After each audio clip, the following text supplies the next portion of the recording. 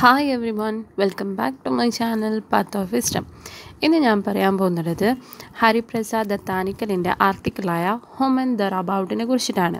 2016 എഴുതിയ home and there about എന്ന article ദളിത്തിനെ കുറിച്ചിട്ട് മലയാള ഫിലിമിൽ എത്രത്തോളം എക്സ്പ്ലെയിൻ ചെയ്തിട്ടുണ്ട് എന്ന് അദ്ദേഹത്തിൻ്റെ പോയിൻ്റ് ഓഫ് വ്യൂവിൽ പറയുന്നതാണ് ഈ എസ്സേയിൽ. It analyzes the complex nature of Dalit representation in Malayalam film. Hariprasad വാദിക്കുന്നുള്ളത് കേരളത്തിലെ പോപ്പുലറായിട്ടുള്ള മലയാളം ഫിലിംസിലൊക്കെ ദളിത്തിൻ്റെ ജീവിതത്തെ തെറ്റായ രീതിയിലാണ് ചിത്രീകരിക്കുന്നത് എന്നാണ് അദ്ദേഹം പറഞ്ഞിട്ടുള്ളത്. അദ്ദേഹം വിത്ത് എക്സാമ്പിൾസ് വെച്ച് അദ്ദേഹത്തിൻ്റെ കാഴ്ചപ്പാടുകൾ പ്രൂവ് ചെയ്യാൻ വേണ്ടി അദ്ദേഹം കൂടുതൽ ശ്രമിച്ചിട്ടുണ്ട്. ഹി സേസ് ദാറ്റ് ദളിത്തിൻ്റെ ജീവിതവും ദളിത് കൾച്ചറും മലയാളം ഫിലിമും തമ്മിൽ യാതൊരു റിലേഷനും ഇല്ല എന്നാണ് അദ്ദേഹം ചൂണ്ടിക്കാട്ടുന്നുള്ളത്. His main example was Malayalam ഫിലിംസിൽ കാണിക്കുന്ന ദളിത്തിൻ്റെ വീടുകൾ അത് തന്നെ പൂർണ്ണമായും തെറ്റാണ്. അതും ശരിക്കുമുള്ള വീടുകളും തമ്മിൽ യാതൊരു തരത്തിലുള്ള ബന്ധവും ഇല്ല എന്നാണ് അദ്ദേഹം പറയുന്നുള്ളത്. അവരുടെ ഫിസിക്കലായിട്ടുള്ള ആസ്പെക്ട്സ് മാത്രമല്ല, സൈക്കോളജിക്കലിയും ദളിത്തിൻ്റെ മെൻറ്റാലിറ്റിയും അവരുടെ ആറ്റിറ്റ്യൂഡും തമ്മിൽ യാതൊരു മാച്ചുമില്ല. അതിൽ കാണിക്കുന്നതേ അല്ല ഒരു ദളിത്തിൻ്റെ ജീവിതം, യഥാർത്ഥ ജീവിതം എന്നുള്ളത് എന്നാണ് അദ്ദേഹം പറയുന്നുള്ളത്. One of the most popular Malayalam ഫിലിമായ 1955 നീലക്കുയിലാണ് അദ്ദേഹത്തിൻ്റെ ഫസ്റ്റ് എക്സാമ്പിൾ എന്നുള്ളത്. It was directed by the two legendary film personalities of Malayalam, P Bhaskaran and Ramu Kariat. ഈ ഫിലിമിൻ്റെ അവസാനത്തിൽ പി ഭാസ്കരൻ അഭിനയിച്ച പോസ്റ്റ് മാസ്റ്റർ ശങ്കർ അനൗൺസ് ചെയ്യുന്നുള്ളത് ഒരു ദളിത് സ്ത്രീയായ നീലിയും അപ്പർ കാസ്റ്റിലുള്ള ശ്രീധരൻ മാഷും തമ്മിലുണ്ടായ അവിഹിത ബന്ധത്തിൽ ജനിച്ച ഒരു കുട്ടി.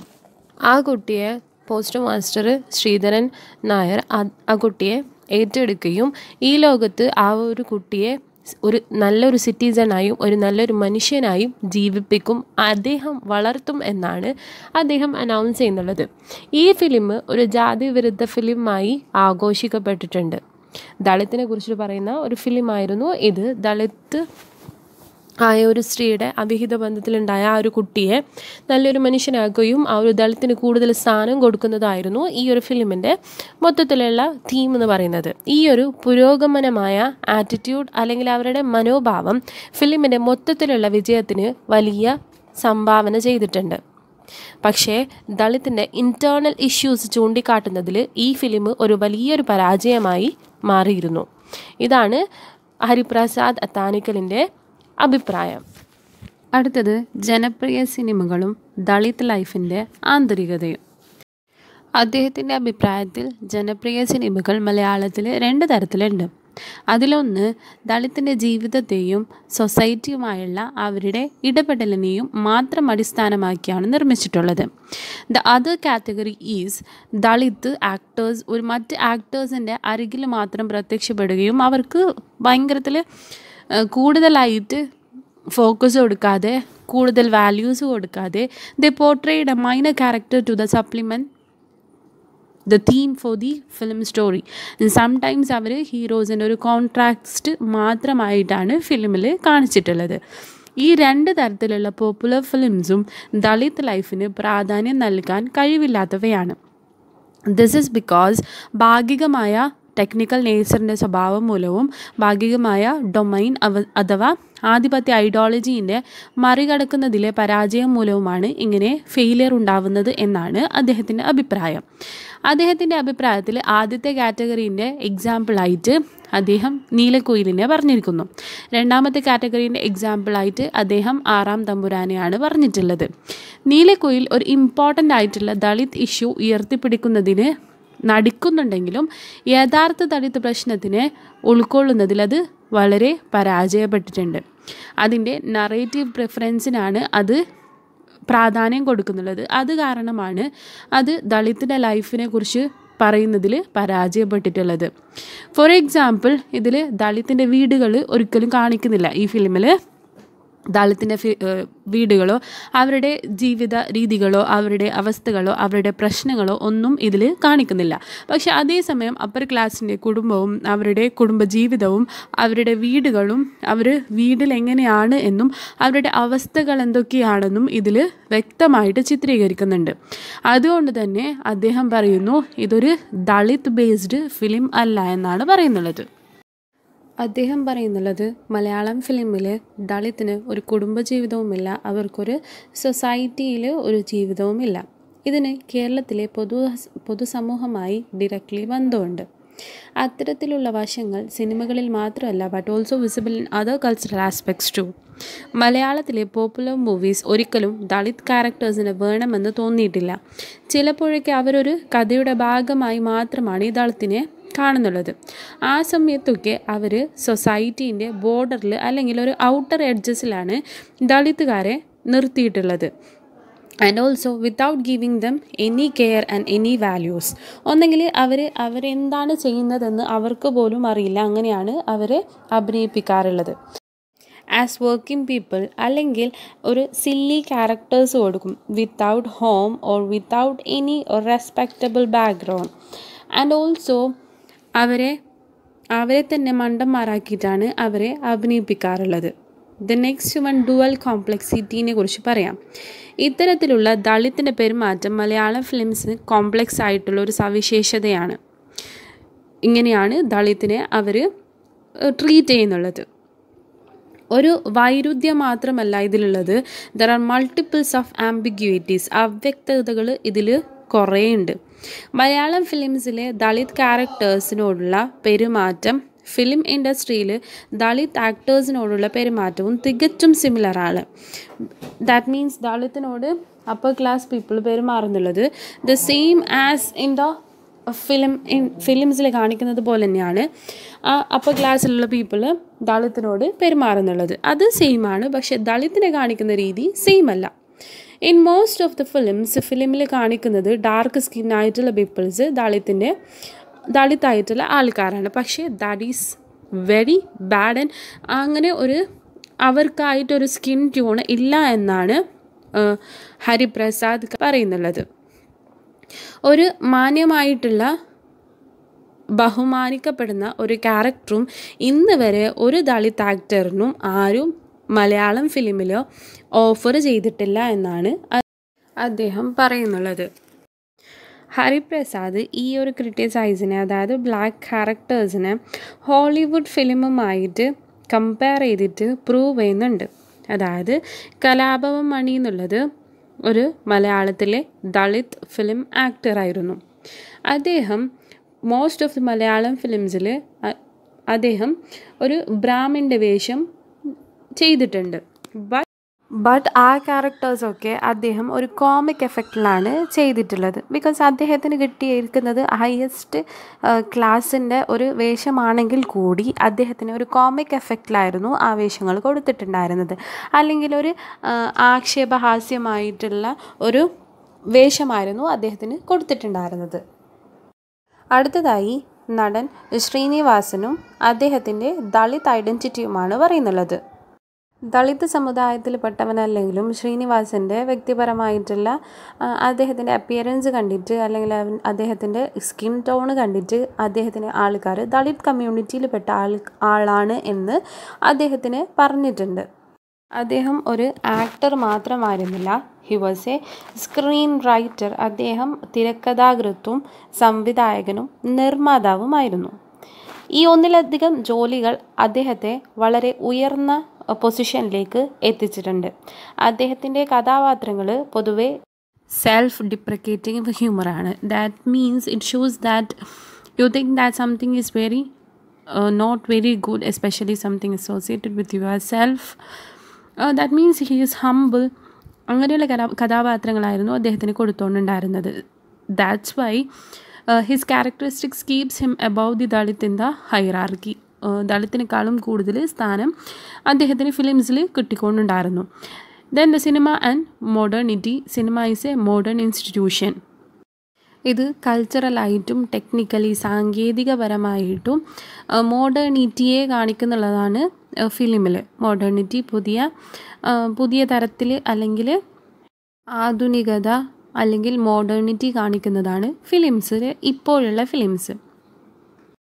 സിനിമയിലെ കഥ പറയുന്ന ഭാഗങ്ങളിൽ, അതായത് സിനിമ എന്നുള്ളതിൻ്റെ ആ കഥയിൽ വശീകരണ ശക്തിയുണ്ട്.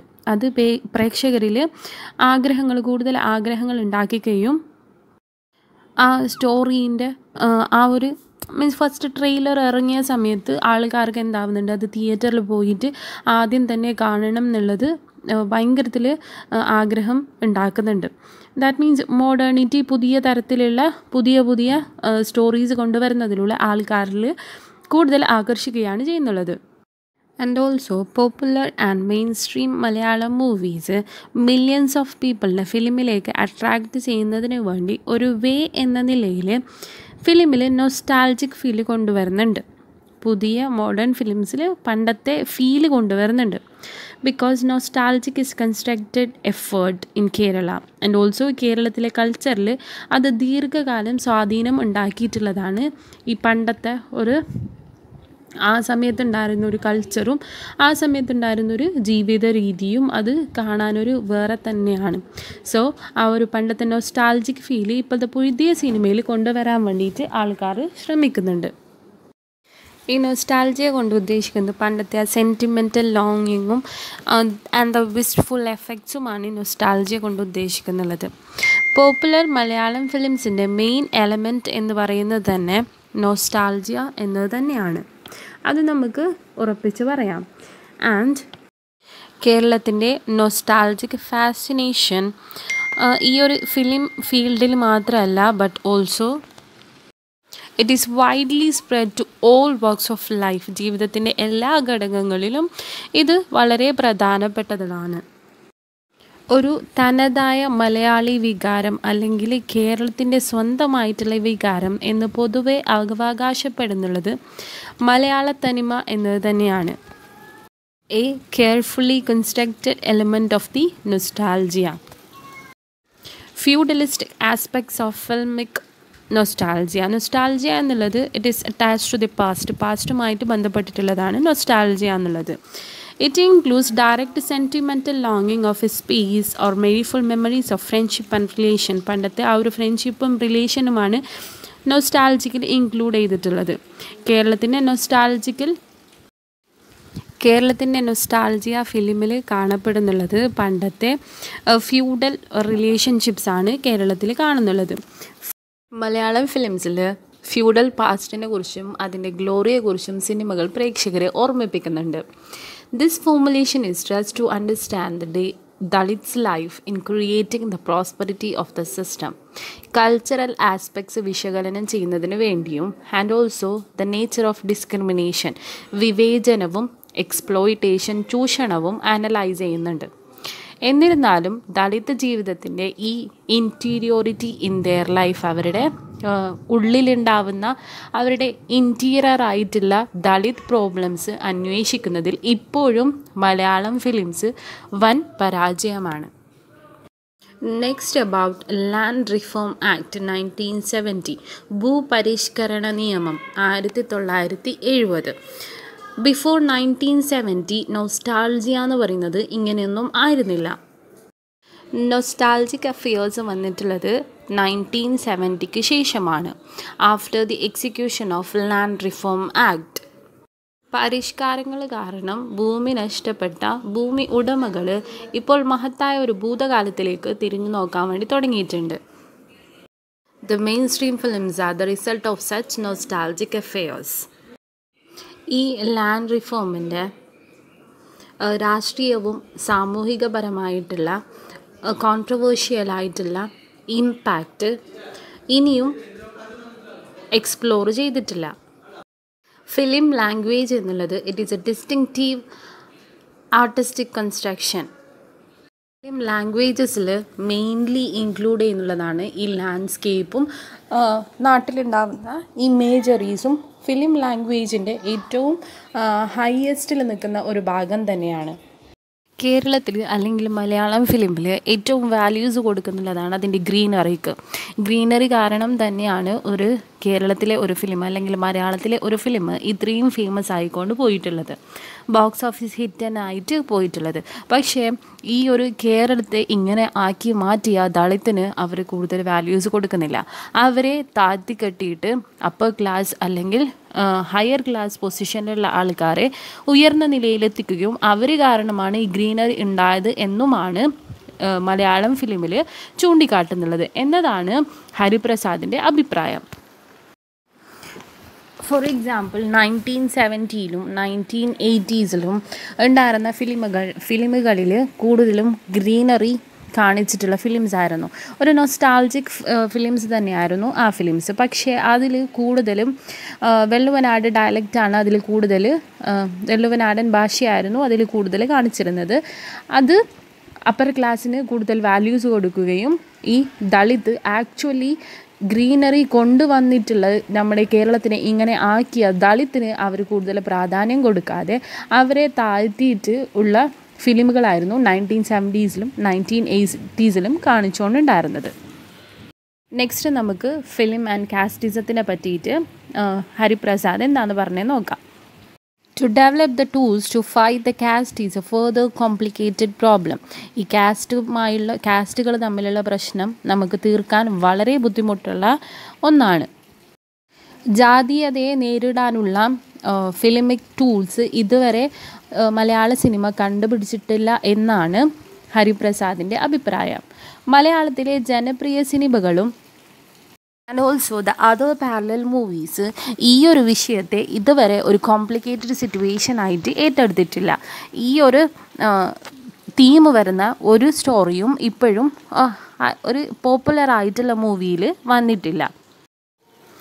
പാരലൽ മൂവീസ് ജാതി വിവേചനത്തിൻ്റെ പ്രശ്നങ്ങൾ കാണിക്കുകയും പിന്നെ പോപ്പുലർ ആയിട്ടുള്ള മൂവീസ് പാസ്റ്റിലുണ്ടായ, അതായത് നൊസ്റ്റാൾജിക് ആയിട്ടുള്ള ഫീലിങ്സ് കൊണ്ടുതരുന്ന ഫിലിമുകളുമായി മാറിയിരിക്കുകയാണ്. പക്ഷെ അത് കൂടുതൽ ആഴത്തിൽ ചിന്തിച്ചിട്ട് കാസ്റ്റിൻ്റെ പ്രോബ്ലത്തിൽ കൂടുതൽ ആഴത്തിൽ പോയിട്ട് ഇതുവരെ ഒരു സിനിമകളും എടുത്തിട്ടില്ല എന്നാണ് അദ്ദേഹം പറയുന്നുള്ളത്. ആറാം തമ്പുരാൻ ഫിലിമിനെ കുറിച്ചിട്ട് ഹരിപ്രസാദ് എന്താ പറഞ്ഞിട്ടുള്ളത് നോക്കാം. ആറാം തമ്പുരാൻ 1997 ഡയറക്റ്റഡ് ബൈ ഷാജി കൈലാസ്. ജഗന്നാഥൻ എന്ന ടൈറ്റിൽ ഹീറോ ആയി മോഹൻലാലാണ് ഇതിൽ അഭിനയിച്ചിട്ടുള്ളത്. ഇതിൻ്റെ തീം എന്ന് പറയുന്നത് ലാൻഡ് ലോഡിസവും ഫ്യൂഡൽ സിസ്റ്റമാണ് ഇതിൻ്റെ തീം എന്നുള്ളത്. ജഗന്നാഥൻ എന്ന് പറയുന്നത് ഒരു അലഞ്ഞു തിരിഞ്ഞ് നടക്കുന്ന ഒരാളായിട്ടാണ് ജഗന്നാഥന് ഈ ഫിലിമിൽ ആക്ട് ചെയ്തിട്ടുള്ളത്. It was A film returning back to the nostalgic space. അദ്ദേഹത്തിൻ്റെ ലക്ഷ്യം എന്നുള്ളത് തൻ്റെ തറവാട്ട് ഗ്രാമമായ കണിമംഗലം, പിതാവിന് നഷ്ടപ്പെട്ട ഭൂമി തിരിച്ചു പിടിക്കുക എന്നതായിരുന്നു അദ്ദേഹത്തിൻ്റെ ലക്ഷ്യം എന്നുള്ളത്. പക്ഷേ അദ്ദേഹത്തിൻ്റെ ulterior motive, ഗൂഢലക്ഷ്യങ്ങൾ, it was hidden. അത് ഏറ്റവും അവസാനമാണ് ഈ ഫിലിമിൽ വെളിപ്പെടുത്തുന്നുള്ളത്. നരേന്ദ്രപ്രസാദ് അവതരിപ്പിച്ച കുളപ്പുള്ളി അപ്പൻ തമ്പുരാൻ എന്ന വില്ലൻ ക്യാരക്ടറിൻ്റെ പ്രവർത്തനങ്ങളാണ് ജഗന്നാഥൻ്റെ ഫാദറിൻ്റെ സൂയിസൈഡ് ചെയ്യാൻ കാരണമായത്. അദ്ദേഹം സ്വയം ഒരു ഫ്യൂഡൽ ലോഡായിട്ടാണ് കണക്കാക്കിയിരുന്നത്. ഈ ഫിലിമിൻ്റെ പ്രധാന നറേറ്റീവ് എന്നുള്ളത് മോഡേൺ പീരീഡിൻ്റെ ഫ്യൂഡൽ റിവെഞ്ചും ഈഗോയിസവും പുരുഷന്മാരുടെ ഹീറോയിസവുമായിരുന്നു ഇതിൽ മെയിനായിട്ടുള്ള തീം എന്നുള്ളത്. പ്രതികാരം ചെയ്യാനുള്ള ജഗന്നാഥൻ്റെ യഥാർത്ഥ ഉദ്ദേശം സിനിമയിൽ വളരെ വൈകി മാത്രമാണ് വെളിപ്പെടുത്തുന്നുള്ളത്. എങ്കിലും മോഡേൺ കേരളത്തിൻ്റെ ഒരു പുരുഷ നായകൻ എന്ന നിലയിൽ ജഗന്നാഥൻ്റെ റെപ്രസെൻറ്റേഷനിലാണ് മൂവി ഇത്രയും വികസിച്ചു പോയിട്ടുള്ളത്. ആറാം തമ്പുരാൻ്റെ ഈ നൊസ്റ്റാൾജിക് കൺസ്ട്രക്ഷനിൽ അദ്ദേഹത്തിൻ്റെ വ്യക്തിപരമായിട്ടുള്ള ഓർമ്മകളും ഓരോരോ സ്ഥലങ്ങളിൽ ഉണ്ടാവുന്ന ഓർമ്മകളും ഇൻ്റർമിക്സിംഗ് ആയിട്ടാണ് ചെയ്തിട്ടുള്ളത്. ജഗന്നാഥന് ജാതിയാൽ ബ്രാഹ്മണനും പെരുമാറ്റ രീതിയിൽ ഫ്യൂഡലുമായിരുന്നു. സിനിമയുടെ തുടക്കത്തിൽ അവന് അലഞ്ഞു തിരിഞ്ഞ് നടക്കുന്ന ഒരാളായിട്ടാണ് കാണിക്കുന്നുള്ളത്. ജാതിരഹിതനായ ഒരാളായിട്ടാണ് അദ്ദേഹത്തിനെ കാണിക്കുന്നുള്ളത്. ഈ ഒരു ഫിലിം മുഴുവനും ഒരു അതിമനോഹരമായ ആ കണിമംഗലം കൊട്ടാരത്തെ ചുറ്റിപ്പറ്റിയാണ് കഥ നടക്കുന്നുള്ളത്. ഈ ഫിലിമിനെ മനോഹരമാക്കുന്ന നൊസ്റ്റാൾജിക് ഫീലിംഗ് തരുന്ന പണ്ട് കാലത്തെക്കുറിച്ച് കാണിക്കുന്ന കുറേ നല്ല നല്ല ഇമേജസ് തരുന്നുണ്ട്. For example imageries of temple, palace, upper cast house soul and nostalgic memories of temple festivals. ഇതൊക്കെ കാരണം ഈ ഫിലിമിൻ്റെ ഒരു ഫീലിങ്സ് തന്നെ വേറെയായിരുന്നു. ആ കാലഘട്ടത്തിൽ മോഹൻലാൽ അവതരിപ്പിച്ച പുരുഷ നായകന്മാരുടെ ഒരു പരമ്പരയുടെ അനന്തരഫലമായിട്ടാണ് ആറാം തമ്പുരാനിലെ നായകൻ. Ideologically this depiction has helped to construct a Hindu fundamentalist attitude in the mainstream narrative of Malayalam cinema. ഇതിൽ യൂസ് ചെയ്തിട്ടുള്ള ഷാലോ ഫോക്കസ് അത് ഹീറോനെ ഭയങ്കര ഹൈലൈറ്റായിട്ട് കാണിക്കാൻ വേണ്ടി സഹായിക്കുന്നു. And to present the thousands of his supporters as mere mass ഇൻറ്റെൻറ്റാമറ്റ് to the right wing fascist tendencies of the late 90s. Absence കൊണ്ട് മാറ്റി നിർത്തിയിട്ടുണ്ടെങ്കിലും ദളിതിൻ്റെ character ചെയ്തിട്ടുള്ളതിൽ ഇതിൽ കൂടുതൽ ക്യൂരിയസ് പ്രസൻസ് ഉണ്ട്. ദളിത്തിൻ്റെ ക്യാരക്ടർ ചെയ്തിട്ടുള്ളത് കലാഭവൻ മണിയായിരുന്നു. അദ്ദേഹത്തിൻ്റെ സ്ക്രീൻ പ്രസൻസിനെ ഹരിപ്രസാദ് ഇങ്ങനെയാണ് പറയുന്നുള്ളത്. അദ്ദേഹം ചെയ്തിട്ടുള്ളത് ഒരു ബ്രാഹ്മിൻ്റെ വേഷമായിരുന്നു. ബ്രാഹ്മിൻ അദ്ദേഹത്തിന് ഒരു അപവാദമായി മാറിയിരുന്നു. അതുകൊണ്ട് മാത്രമാണ് അദ്ദേഹത്തിന് ഈ വേഷം കൊടുത്തത് എന്നാണ് അദ്ദേഹം പറയുന്നുള്ളത്. Malayalam from the earliest history to the present, ഇപ്പോൾ വരെ മലയാളത്തിൽ ദളിത്തിൻ്റെ ജീവിതത്തെയും അതിൻ്റെ ഉള്ളറകളെയും കാണിച്ചുകൊണ്ട് ഒരു ഫിലിം നടത്താൻ വേണ്ടിയിട്ട് ഇപ്പോഴും ധൈര്യപ്പെട്ടിട്ടുമില്ല. ദളിത്തിനെ മറ്റൊരു രീതിയിൽ യൂസ് ചെയ്തുകൊണ്ടാണ് ഓരോ ഫിലിമുകളും ഇറങ്ങിയിട്ടുള്ളത്. അവരെ ഒരു എലമെൻ്റായിട്ട് കാംനെസ്സിന്, tension, resolution pattern of the film ഇതൊക്കെ കാണിക്കാൻ വേണ്ടി മാത്രമാണ് ദളിത്തിനെ യൂസ് ചെയ്തിട്ടുള്ളത്. പക്ഷേ ദളിത്തിൻ്റെ സ്റ്റോറീസ് പറഞ്ഞുകൊണ്ടിട്ട് അവരുടെ ജീവിതം കാണിച്ചുകൊണ്ട് ഒരു ഫിലിം ഇപ്പോഴും വന്നിട്ടില്ല. ഇത് അവർക്കൊരു കൊമേഴ്ഷ്യൽ ആസ്പെക്ട്സിന് മാത്രമാണ്, കൂടുതലും പൈസ കിട്ടാൻ വേണ്ടി മാത്രമാണ് അവർ ദളിത്തിനെ യൂസ് ചെയ്യുന്നുള്ളത്. തിയേറ്റർ, കഥാപ്രസംഗം തുടങ്ങിയവ കൂടുതൽ റിയലിസ്റ്റിക് കലാരൂപങ്ങൾ ദളിത് ജീവിതത്തിൻ്റെ ഇൻറ്റേർണൽ പ്രശ്നങ്ങൾ ധീരമായ മനോഭാവത്തോടെ ചിത്രീകരിക്കുന്നതിൽ ഏറെക്കുറെ വിജയിച്ചെങ്കിലും സിനിമ ഭാഷയിലെ extreme cast പ്രജുഡീസസും social ഇംപ്ലിക്കേഷൻസും Malayalam ഫിലിമിലുള്ള avant-guard ഇതിന് ഭയങ്കരത്തിൽ പരാജയമായിരുന്നു. മലയാളം ഫിലിംസായിട്ട് ഒന്നും വന്നിട്ടില്ല, പക്ഷേ കുറച്ചെങ്കിലും വന്നിട്ടുള്ളത് ഈ തിയേറ്ററിലും പിന്നെ കഥാപ്രസംഗങ്ങളിലുമായിരുന്നു. ഇതായിരുന്നു ഹരിപ്രസാദ് അത്താനിക്കലിൻ്റെ ഹോമൻ ദ വേൾഡ് അബൌട്ടിലെ ദളിത് എന്നത് മലയാളം സിനിമയിൽ എങ്ങനെയാണ് എന്നതിനെ കുറിച്ചിട്ടുള്ള essay. Hope you understand. Thank you all. By.